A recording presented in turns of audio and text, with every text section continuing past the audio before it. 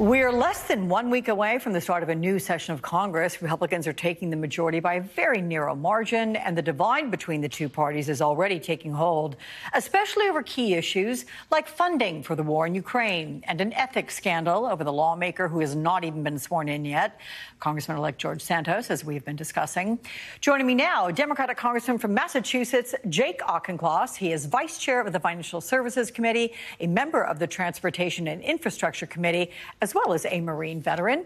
Nice to see you, Congressman. Thank you so much for joining me here in this holiday week. So Congress was able to avoid a government shutdown, as you know, before the new year by passing that funding bill. It was one of the key issues, the $45 million in aid for Ukraine.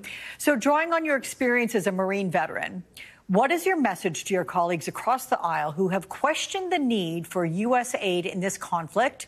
And are you concerned about additional funding for Ukraine when Republicans take control of the House? I am.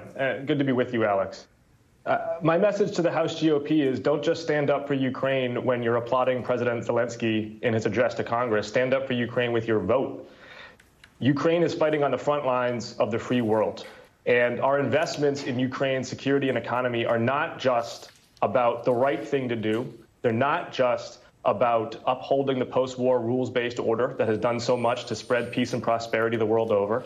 It is also a terrific national security investment. With about 7 to 8% of our annual Pentagon budget, we have cratered roughly 50% of Russia's conventional military force. We've doubled the border of NATO once Finland and its neighbor joins. We have induced Germany and Japan to increase their domestic defense spending.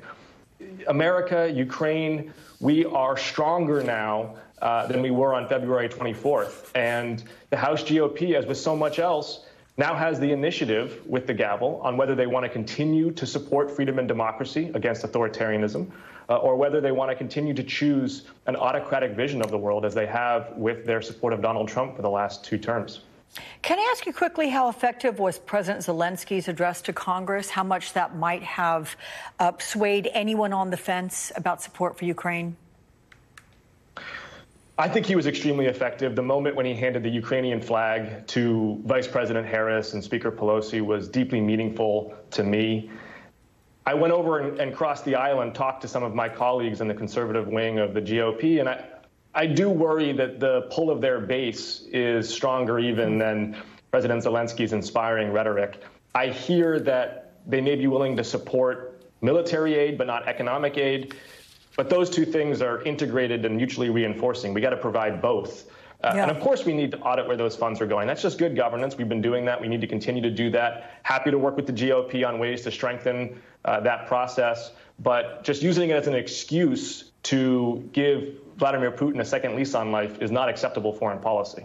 So the point you're making right there brings me to our next question about Republicans being beholden to their base. Congress is more divided than ever, and it reflects the political climate of our country. How will you work effectively with your colleagues across the aisle? And what are the issues that you're going to focus on in 2023?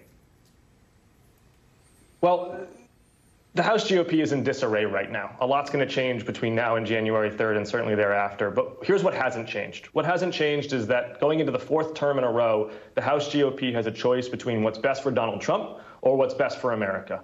And if they choose what's best for America, if they want to work on achieving energy independence, on lowering healthcare costs, looking forward to working with them on it. We just finished one of the most productive bipartisan Congresses. Yes, bipartisan Congresses since the Great Society. Got a lot done with Republican votes: infrastructure, investments in science, investments in technology and semiconductors, support for Ukraine, gun safety legislation.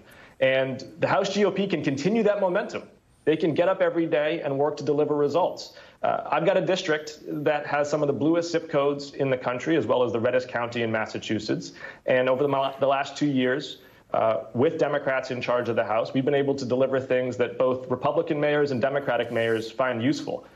Up to the GOP whether they want to continue that style of governance or whether they want to invite Marjorie Taylor Greene to the leadership table and engage in political conspiracy theories and theatrics designed to embarrass the president. Because if they do that, we're going to fight back ferociously. So you mentioned Marjorie Taylor Greene.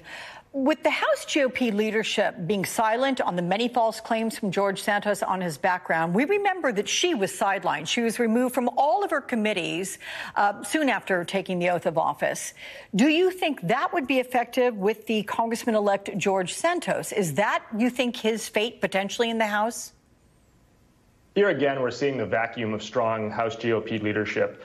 Really, Kevin McCarthy and his lieutenants should handle this situation. George Santos is an embarrassment to the House GOP. He's an embarrassment to Congress.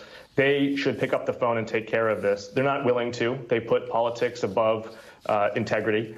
And so Democrats may have to take care of this in 2024, because rest assured, there is going to be a strong challenge to Mr. Santos if he decides to run again.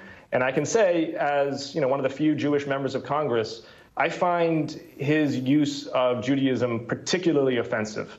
Judaism, especially at a time of heightened anti-Semitism, is not political currency. It is a millennial-old tradition, and he owes an apology to the entire Jewish community. I agree with you there, and on many other points as well. Democratic Congressman from Massachusetts, Jake Auchincloss, thank you so much for your time, sir. Meantime,